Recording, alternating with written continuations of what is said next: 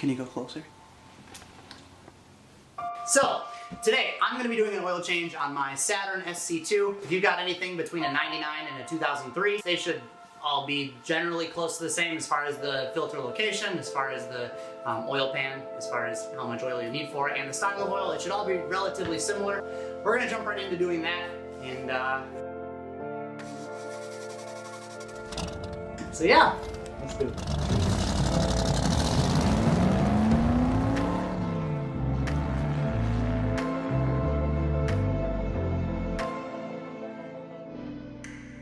So, anytime you're doing an oil change on any vehicle necessarily, you're going to want a socket set because you're going to need sockets for your oil catch pan. You're also going to want one of these tools for getting the tire off, whether you want to use a breaker bar. I've got one of these, so we're just going to use that today, which not all vehicles you have to take off the tire, but I have a Saturn, a Camaro. So you're going to want some rags. You're definitely going to need your oil.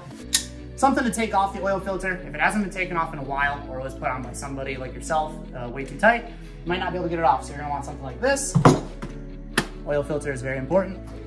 I don't necessarily like dumping all of my oil on the shop floor, so grab one of these. Towards funnel. You're going to want a funnel because I don't like dumping oil all over my engine either. You'll smell that when you start it up. WD-40 just in case for some reason something's getting locked up. So you're going to want to find your jack points in your car. You can also look at your owner's manual, or you can find the most solid piece of metal on it. Now the goal is to wear a white t-shirt.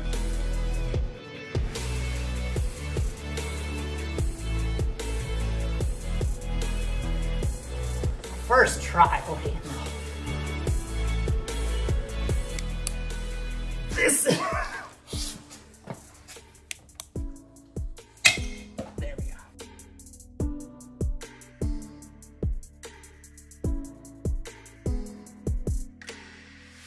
Now I always recommend putting a jack stand under it because it is very important to make sure you have some kind of safety mechanism holding the car sturdy. So you put your jack underneath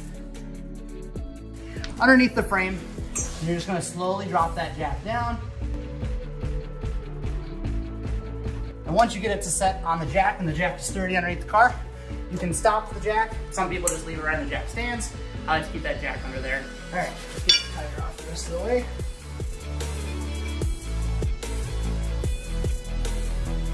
All right, once you have the tire off, we're going to have to go ahead and take off this protection plate in here, which I believe it just kind of pops out. I don't think there's any screws in it. All right, so once you brake, successfully take off the plate, we can actually just let that sit there. Our oil filter is right up there in a really convenient spot. We're gonna jump into the Craftsman kit really quick. And for this car specifically, we're gonna grab a 14mm. I'm gonna go ahead and grab just a short extension. It's a little easier to get up in there. All right, we are headed to the oil pan. All right, so the oil pan is located kind of right over top of where the oil filter is, just further in, right there. Drain plug right here, which should be a 14, which is actually gonna be a 15.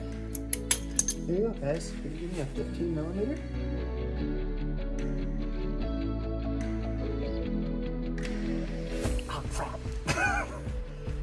All right. So the dumb part of the location of the oil pan spout is that it's on this side. The way that it is, you're gonna still have a bunch of oil up in this side. So the way that you can fix that is either you can jack up the other side a little bit to level it out, or you can drop your jack down just a little bit. Stand out. Now you do want to make sure you do this really slow because you don't want to drop it down in the rotor. That would not be good. And look at that. It's still going. We can go ahead and pull the oil filter. And so we're going to pull our oil pan as far this way as we can. And it's still under there. Yeah, that looks good. Now, oil filters are only supposed to be hand tightened. So we're going to see if it actually was hand tightened. But of course, there's a little bit of oil on it. Or get her off of there, 3000. If we can get it in there. We just need to be able to rip it. Rip it and rip it. What in the world? So we got that loose after we broke it a lot. So now that should just come right out of here.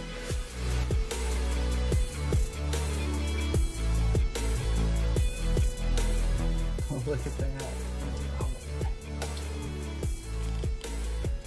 In case you're wondering what happened.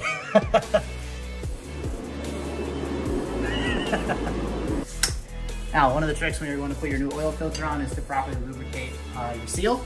And so you just take a little bit of the old oil and you just rub that right around the seal. Once it's tight to the point that you can't tighten it by hand anymore, you have tightened it enough. Drain plug, you don't want to over tighten that because that is not fun to get off.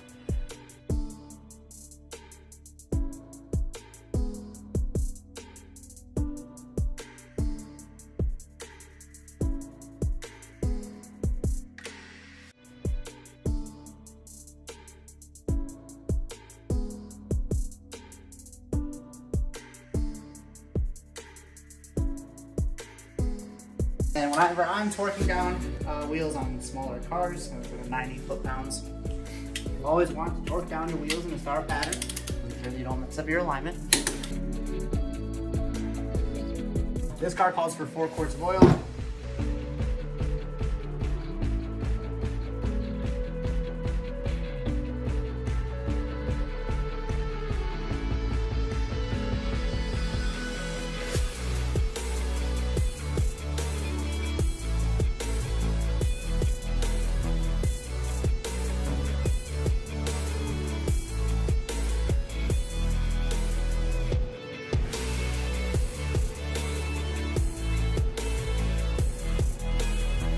Oh, baby.